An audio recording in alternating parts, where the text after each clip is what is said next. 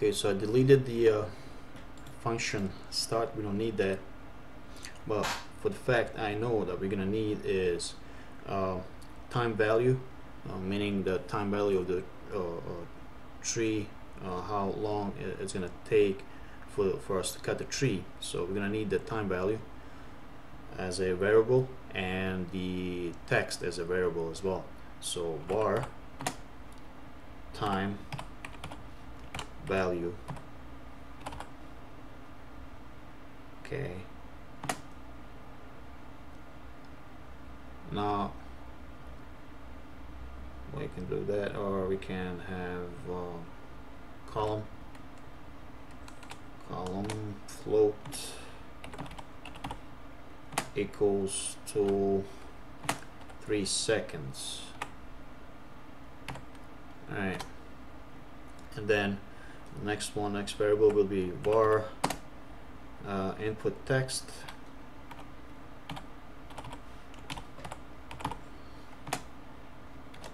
column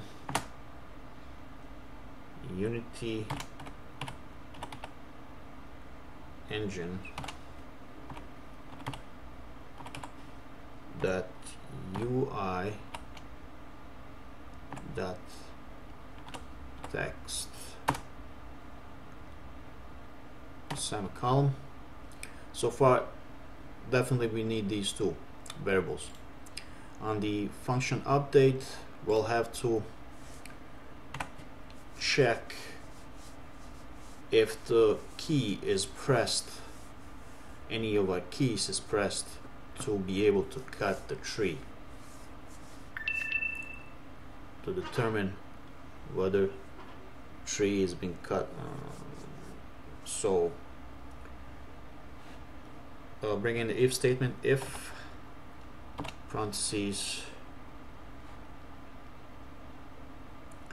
I'm gonna have I'm gonna do input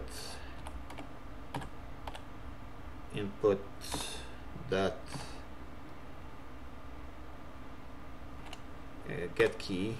get key down, and new parentheses inside the speech marks Q.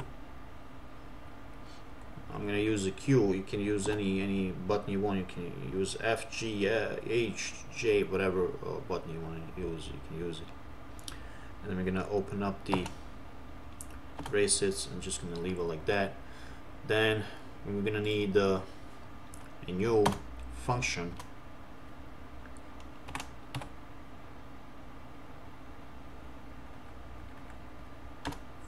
called onTrigger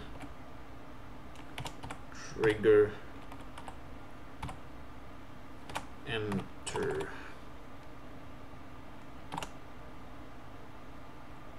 Then we're gonna reference collider to call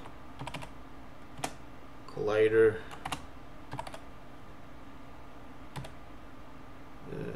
collider, and then we're gonna open up the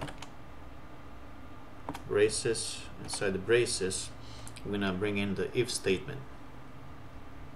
So again, if parentheses, I forgot to put in column here in between the call and the collider. Alright, so call dot game object that tag is a player, which is capital P,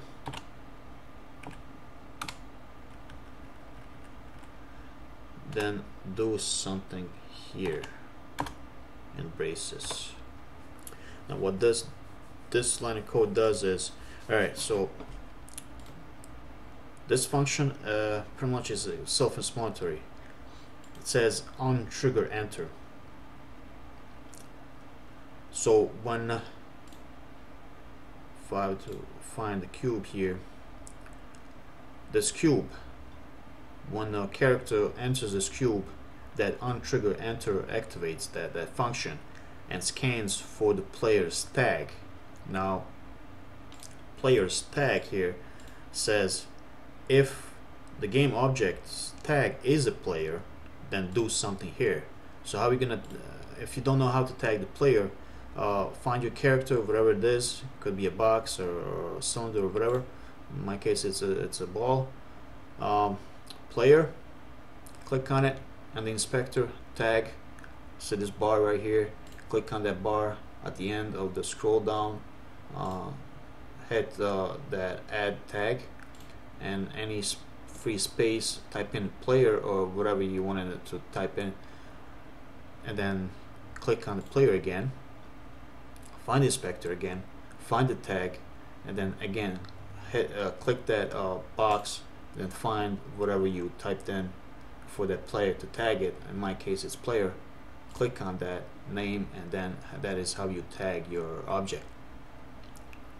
Okay, now we have to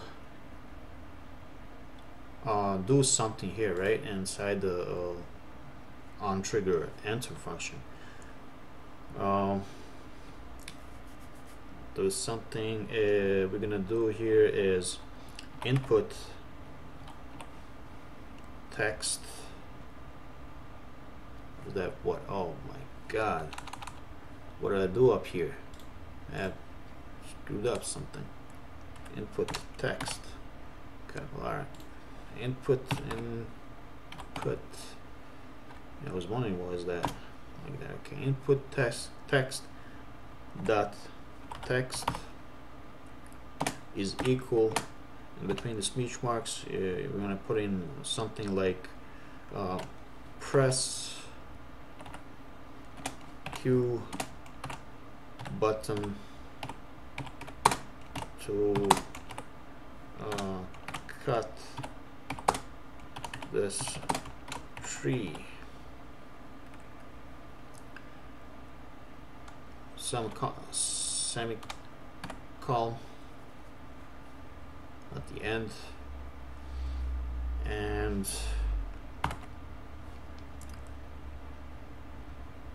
that is what this is going to do, is do pretty much that.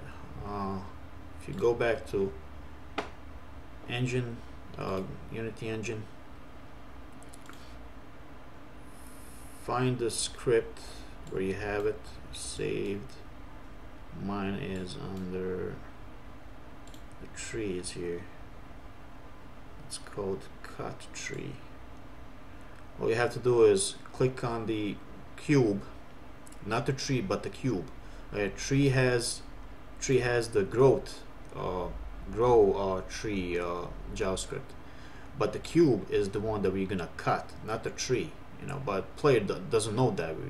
They're not aware of that, because if we cut the tree and not cut the cube, we're gonna have issues later on, and I'll explain that if I do have time. So click on the cube, grab the JavaScript that we just made, drag it and drop it under the inspector, and it says time value 3, that means 3 seconds. Input text. Now that text, we're gonna need it, talked about earlier. Under the canvas we have that text. Grab that text and drop it into this non-text bar here. It says now it's connected, that text is connected with the script.